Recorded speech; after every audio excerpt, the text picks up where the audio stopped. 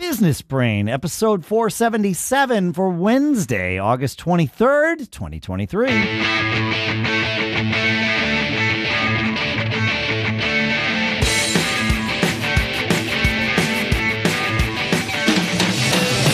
Greetings, folks, and welcome to Business Brain, the show where we tune our business brains together by dissecting a topic or two every single week, sometimes twice a week. Sponsors for this episode include financingthatworks.com, where you can go and Zinch is going to waive their $250 application fee for you because you're a Business Brain listener. We'll talk more in depth about that in a minute. For now, at least while we're recording this, here in Durham, New Hampshire, I'm Dave Hamilton. And in Lafayette, I'm still out here. Yeah. California, I'm Shannon Jean. How you doing? I'm good. We record a few days early usually, and I will be at Podcast Movement in Denver. Well, nice. Actually, I'll be flying back the day that this releases, so I'm sure I will have things to report about that. I don't know that one industry needs 2 trade shows per year, 2 conferences per year. Saw that. Yeah, we'll talk about that maybe after I'm back. But I had something I wanted to share with you, Shannon, and it's kind of inspired by conversations that we had on Friday's show, and that is, I am a master at avoiding procrastination, Shannon. Is that right? No, it's false. But I'm going to start saying that, because that's the way to get there. Like if I'm very specific about this, but it's specific about a general thing, right? Like you have to. I've been thinking a lot about these statements, like, you know, my daughter's adoption of the thing from shrinking. You know, things always work out for me, and by and large, that becomes true. You believe that these things are going to work, so you work towards them, assuming they are going to work. If you assume they're going to fail, you will work towards them in a different way or not work towards them. That's what we were saying last week. And so I am a master at avoiding procrastination. I need to be a master at avoiding procrastination because I know that when I finally do the thing that I have been avoiding, whatever the reason, I feel better about it. Now, sometimes I feel better and I'm scared. I did something today where I finally sent something off to somebody, and I was like, man, why did I wait like 4 days to do that? Oh, yeah. And I know the answer. It's because I've never done this particular thing before. I'm kind of playing in an arena that's new to me. And so there's a fear of failure, right? Yeah. But it's like, if I failed at this thing that I sent off to this guy, it is simply that I have not yet succeeded at this, and I am practicing. Right? That's the frame. That's the frame right there. That's the frame. And that was the first thing that came to mind. It was like, no, I haven't failed. I just haven't succeeded yet. And then the next thought that came to my head was, I am a master at avoiding procrastination because I know this trick, right? That like, oh, I can avoid that. But then I thought, well, I just need to keep saying that. And eventually I will be a master at avoiding procrastination. It's true. It's true. It's almost like an affirmation. Almost. I think it's almost kind of a mind hack. It's definitely a mind hack. Yeah. Yeah. And I actually, you know, in our show ideas, I just put in there something for you an episode down the road that I think diving into this concept is really interesting, and some tools that you can use, to get you reminded of this stuff. But I completely agree with your idea of why aren't you doing it? Trying to figure out the why. And of course, well, it's good to know. Yeah. Like as listeners know, I am in pursuit of self-awareness. I'm not there yet, right? But I understand that it is something that is valuable to me, and so I'm constantly sort of dissecting what I do or what I don't do and the why, so that I can be aware of like, oh yeah, I'm avoiding this because I'm scared. Okay, well, that's acceptable. I mean, it is, so therefore it's acceptable. But like, I don't need to be scared of this. I haven't done it before. Why would anybody scared of doing it, or scared of the result that might come back? Scared of the result in this particular case. Yeah. And it's like, of course I'm scared of the result. For me too. Big time. Totally.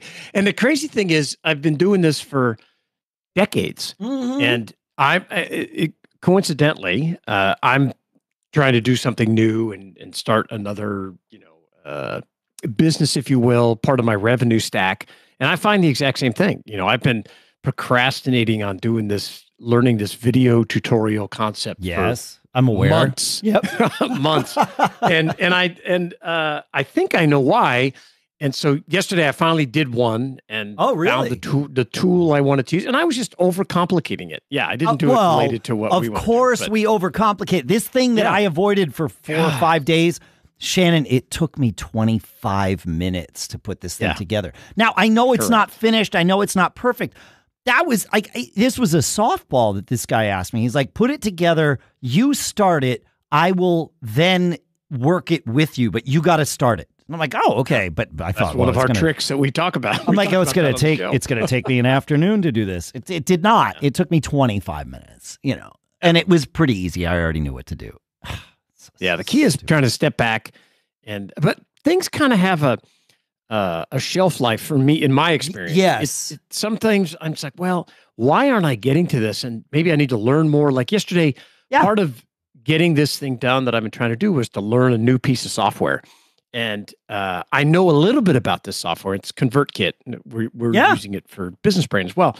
But doing things like segmenting audiences and building workflows, all this kind of stuff, man, I was just beating my head against the wall, and I kept putting it off. And as I talked about last week, my procrastination trick is to then go into something else, not to stop working, but go to another project. But I, finally powered through it yesterday, got out my first newsletter with a video kind of thing. And now, like you said, you're just like, man, that was so silly. I walked up. Every single time I procrastinate something and then finally do it, it's like, God, like, why? Yeah. Why? I walked up to my office this morning. I was coming up the stairs and I said, do you think they'd be upset if I did another video and sent it out to them today? Yeah. Yeah. Because I was so like, I got it. But yeah, man. But it's good. Self-awareness.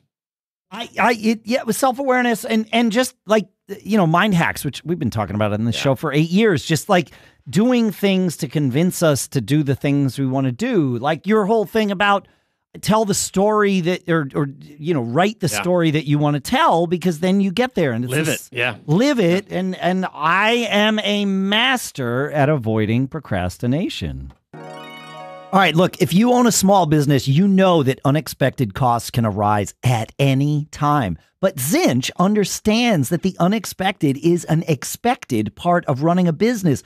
So why wait around for a sudden impact to your business? Check out our sponsor, Zinch, today to see how you can become prepared and stay prepared. And this is because Zinch is a direct lender tailored to small and medium-sized businesses like us.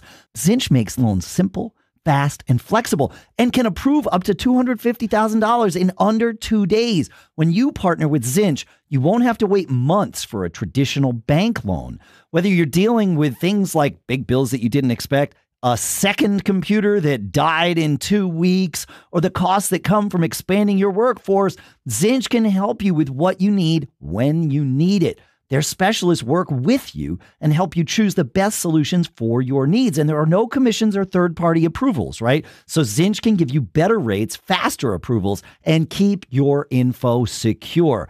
Don't wait for an emergency. Apply today with Zinch. For a limited time, Zinch is waiving application fees for you because you're a Business Brain listener. That's a $250 value for minutes of your time. So just go straight to the special URL that we have, financingthatworks.com. Again, that's financingthatworks.com. Loans made or arranged pursuant to a California finance lender's law license. And our thanks to Zinch for sponsoring this episode. All right, you've been digging back in over on whatever that we call it now, TwiX, Twitter, X. TwiX. I think TwiX is TwiX is not just for kids. Wait, that's different. True. Sorry. Yes, different thing. It's candy bar, but still. That's right. Yeah, I have. I have a confession to make. I've had a Twitter X account since 2008. Okay. But up until about a month ago, I think I'd sent 2 or 3 tweets, and I had maybe, 20 people that follow me. Sure. So, and I stayed away from the platform. Nowhere to go but up from there. Exactly. I stayed away from it because a few times I had dipped into it, there was so much vitriol, and it's like, whoa, this is crazy. These people are nuts, and it was a different experience. But you have always told me one thing that I remembered is you're like, well, you can create your own feed, block out that garbage, and make it something productive. Okay. What's fascinating to me is you're coming into this at a time. I don't want to say there's always been sort of the vitriol on Twitter, but certainly, at some point after 2008 and some point before today, it arrived, and it had been there for a while. And now many people would argue it has quadrupled in the last year. But you're coming into it almost fresh and saying, no, it's better now because it's credible. I don't know if it actually you tuned it. Yeah. Yes. I don't know if it's better or worse. My use of it is way more productive. And I would say getting involved in Twitter, X, and connecting with the right people is already and will have a dramatic impact on my life. See? No question about it. Also, you know what? I am a master at avoiding procrastination. You are. And that's right. That's right. And so the thing about it is, Twitter is, if you tune your feed correctly. Yes. And I have a couple of tips on this. Okay. That I've learned. If you tune your feed correctly, you can create a master class for yourself on any topic you want to learn about. Oh, absolutely. Right? Oh, I mean, this has been my thing on Twitter. I mean, correct. Mostly my intentional involvement with doing that on Twitter has not been to create what I want. It's been to avoid what I don't want. Right. And I very, very careful not to click like or reply or anything on any content that does appear that is not to my liking. Like, I don't want any political content on Twitter. I don't care if it's stuff I agree with or disagree with. I know better than to engage with that, because when I do, then that's what happens to my feed. Yeah. So I just stay away. So I want to talk about. It works in the opposite direction too. Yeah. Correct.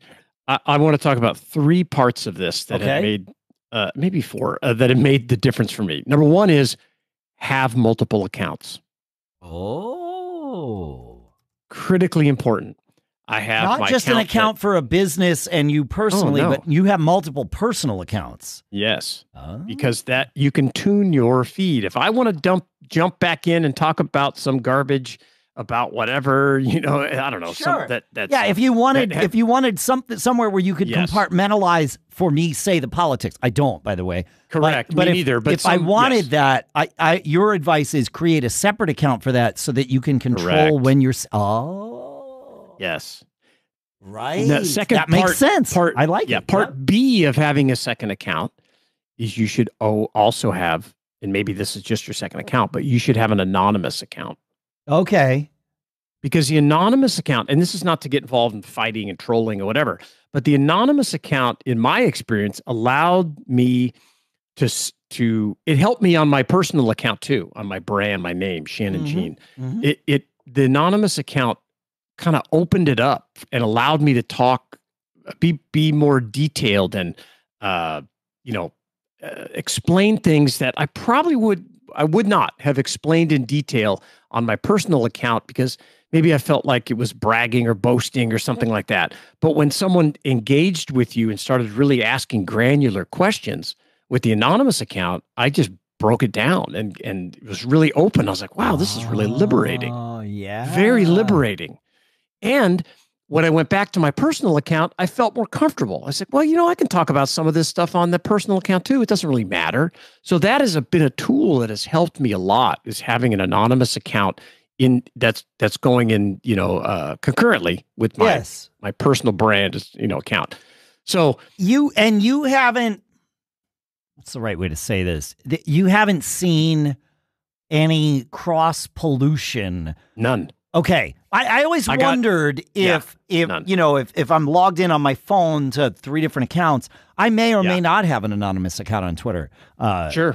We're gonna link yours from the show notes, but I don't have one, so we're not gonna link my anonymous account. But you really, the thing I always do is before, now I'm gonna tell you why I don't tweet as much. But I will tell you how I engage in a second. But you have to check and be sure you're commenting or liking from the right account, or you'll screw up this whole system. Oh, of course. Yeah, I'm used to that because I have separate accounts for each of like the podcasts that I do. Yeah, there you go. Right. We had a separate Mac Observer account, which of course we sold with the business, but I had, we have one for Business Brain, Biz Brain Show, because we can't say Business Brain. It's too long. So we have Biz Brain Show on Twitter, X. I have like Mac Geek Gab and Gig Gab podcast, but all right. Okay. So the next part of this whole thing that has just kind of blown my mind and everybody around me started me talking about already is using lists on Twitter. Absolutely. I mean, the power of keeping lists. Now, what I mean by list is just adding accounts to lists about specific topics. Like, I want to follow people that are into short-term vacation rentals. Okay. For instance, as I have a business that owns some properties that way. Sure. But I want to be able to dip in and focus just on that topic. And the only way I know how to do it, the way I found it, is with the lists, is when you hit it, it's all those accounts that you want to see about a specific topic. Again, you're creating a master class for yourself, and you say, okay, today I want to learn about, you pick software programming or, whatever, and small business, whatever topic you want. You create a list that, will help define and get down to that granular thing of what you want. And it's a huge time saver, and it works fantastic. And you can choose, when you make lists on Twitter, you can choose to make them private, where you're the only one that can see the members and even the existence of the list. But you can also make them public for other people to follow if you want to be a resource for others. Interesting. Yeah. It's pretty cool. Okay. And now lastly, so I started, I had like 20 followers, I don't know, a month ago or something. And I'm looking at, and one thing you'll realize once you start putting some effort into Twitter, all of a sudden, so there's two columns. There's a following section where these are just accounts you follow. So it's fine-tuned to who you want to see. But then there's another section called For You, which is the algorithmic, hey, Twitter thinks, if you follow this real estate guy or this realtor, lady, you may find this person helpful. And I do find it very helpful. And it helps you build that list. But in the system I'm trying to create is to grow my followers on a regular basis so I can offer them, I can interact with them. I love the collaboration. If that eventually leads to some sort of transactional relationship, a digital product, a course, great. That's awesome. Sure. And that would be great, but that's not the end all. So in about 4 weeks, I've grown my followers to, what am I at right now? 126. Okay. That's you've added, that's like, about 100. Yeah.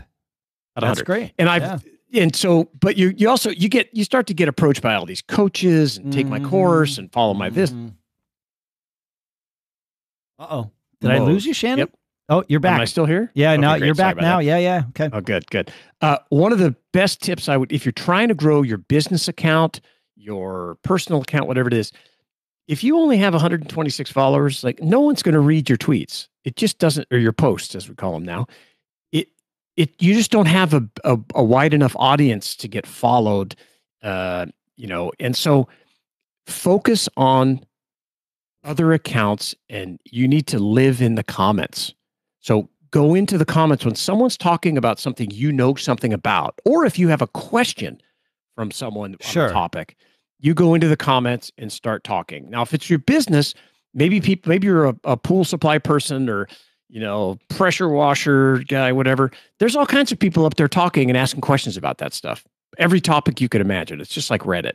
So you have a chance to get in there, make a comment. Oh, I like to do it this way. This is my experience. And or ask a question. Have you, how would you fix this? How would you do this?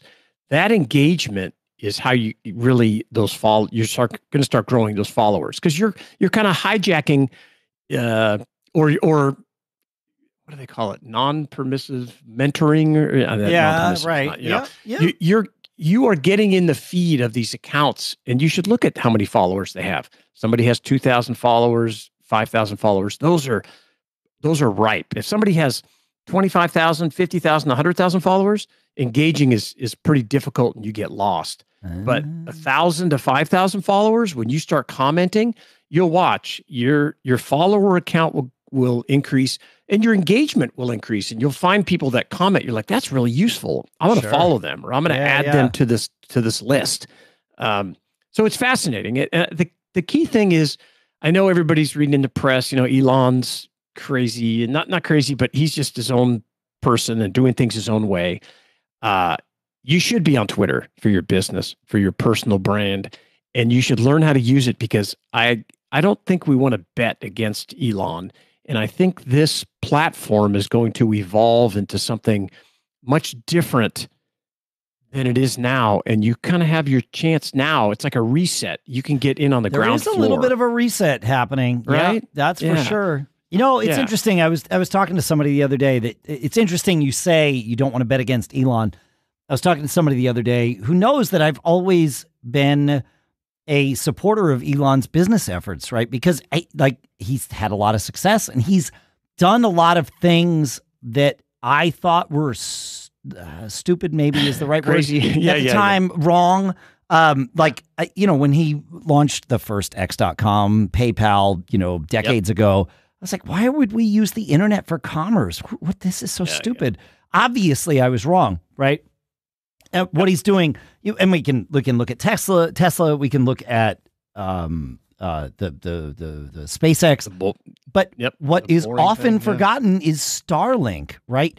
This is bringing right. Yeah. See, most people forget that this is this changed internet for people in rural America.